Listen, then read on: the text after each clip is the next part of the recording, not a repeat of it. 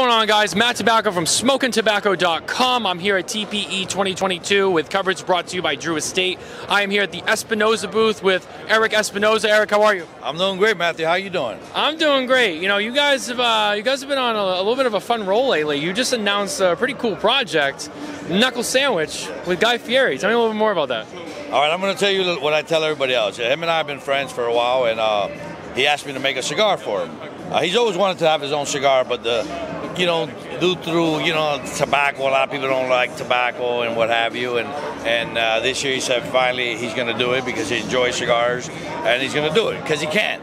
But I told him no, and he goes to me, "Well, what do you mean no?" I said, "No, I'm not going to do it." And he goes, "Well, why not?" And I said, "Because celebrities have tried it before, athletes have tried it before, and it's never worked." And he goes, "Why hasn't it never worked?"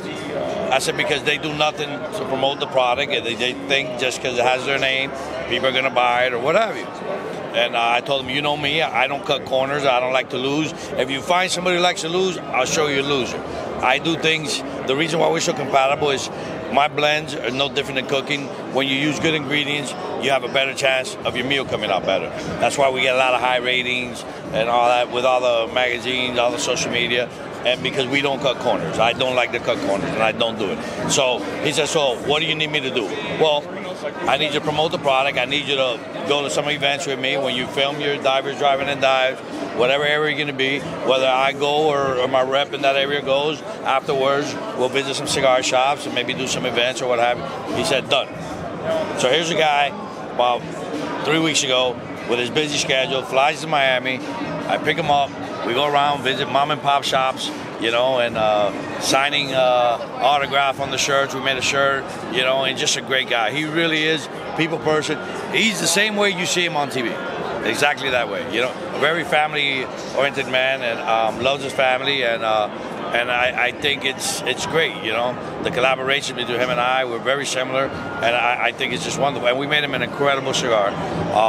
Like most of all of our products, and if you guys see his Instagram and Facebook and whatever, he's already have the shirts on promoting it, and so I'm pretty sure it's going to work. It's already worked. We sold thousands and thousands of boxes, without even giving out a sample.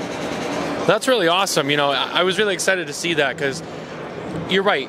The celebrity thing has been done, and a lot of times it doesn't work.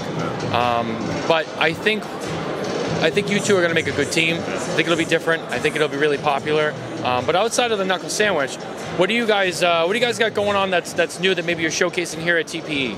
Well, we're not showcasing anything that's new because mostly everything we bring it out, we drop it in the middle of the year. We're going to do the Warhead 8. We're going to do the next La Se Provincia.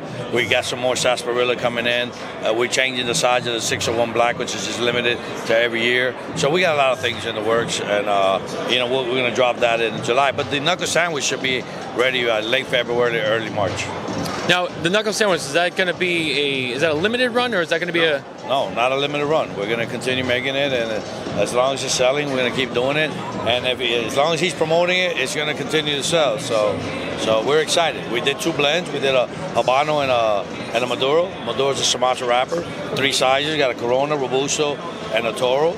And like I said, it's going gangbusters. A lot of people are ordering it.